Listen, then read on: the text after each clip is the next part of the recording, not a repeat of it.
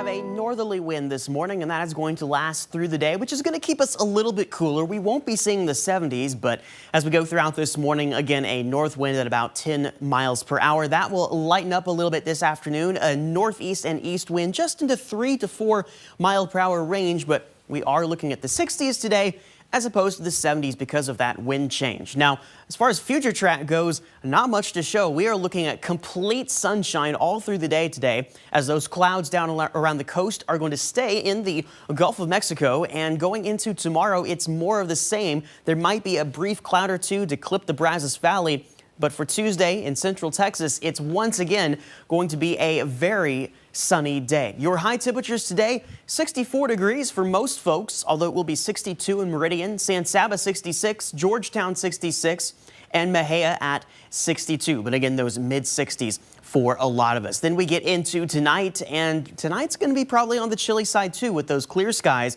We're looking at 38 degrees for tomorrow morning's low in Killeen, Temple, Waco, 40 in Corsicana, 38 in Hearn, and 40 in Hamilton. And let's look at tomorrow's high temperatures. We have 68 for Waco and 69 for Killeen and Temple. Most locations staying below 70, although we might reach 71 out in San Saba. A high temperature tomorrow of 66 in Fairfield and Centerville. So very sunny today and very sunny tomorrow with a temperature of 68 degrees and 64 on Wednesday with a few more clouds. But we start to warm up again.